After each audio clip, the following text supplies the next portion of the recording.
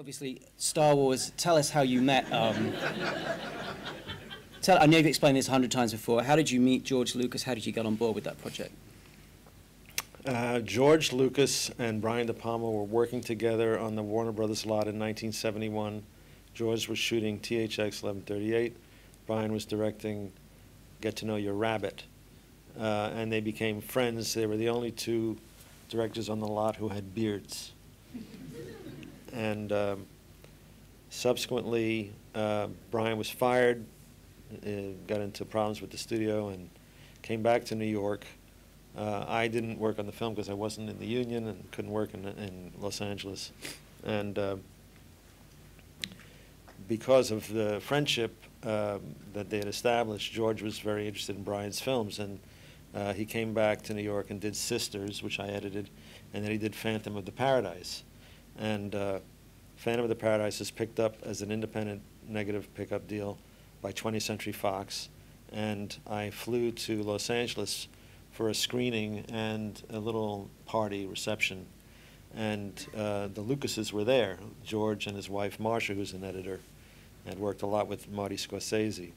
And we met at the party, and she said, "Oh, you're the editor? Come, I want you to meet my husband. He loves your work," you know. So she dragged me over to meet George, and he was an ordinary-looking guy with blue jeans and a white shirt hanging out of his pants, and looked like just a normal person, which he's not. He's an extraordinary person. But that was how we met. And then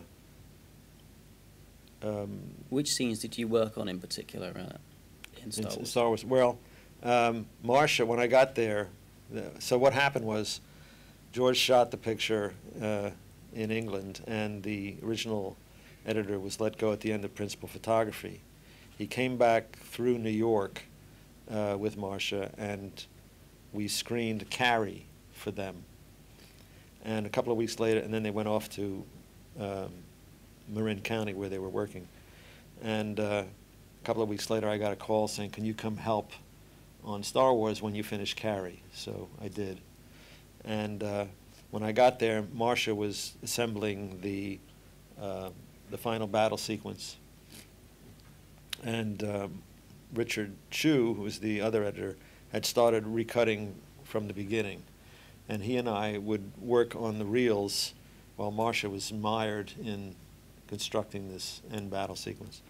And the elements she had to use were blue screen shots of the actors sitting in mock cockpit shots. And for the exteriors of the ships, they were using black and white World War II fighter footage that really had nothing to do with the shot that would ultimately replace it, but it was meant to represent an exterior of the ship.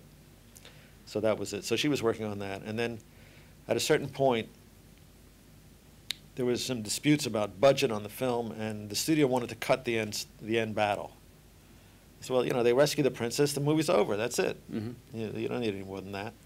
And George was determined that there be an end battle, so he wanted to get the shots in the works so that they couldn't, you know, he wanted to do enough work on it so that it wouldn't make sense to cut the scene. So he asked me to stop work and work on the end battle, and we divided it up into different sections, and Marcia took a certain section, and I took a section leading from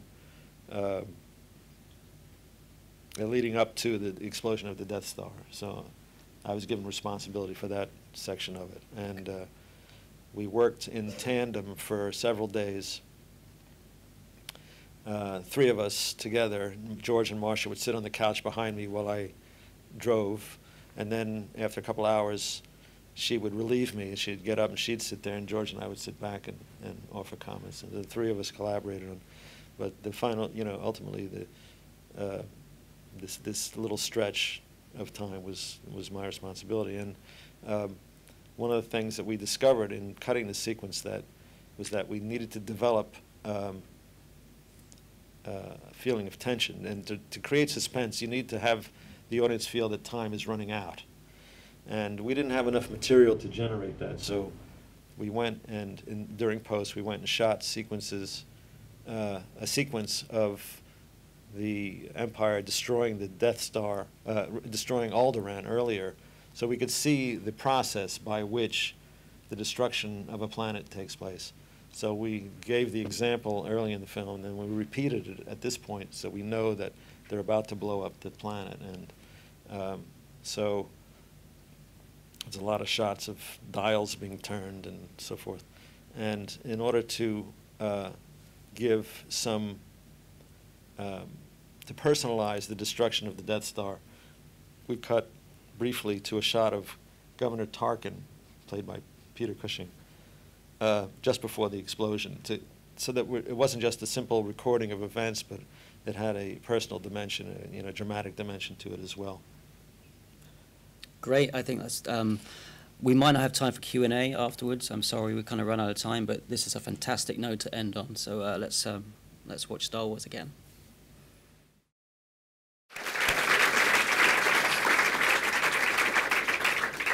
Someone will need to say if we're... Yeah, I just want to thank my assistant, Amar Ingreji, who helped me put together these clips. Any of you editors in London need a great assistant. Amar is your man.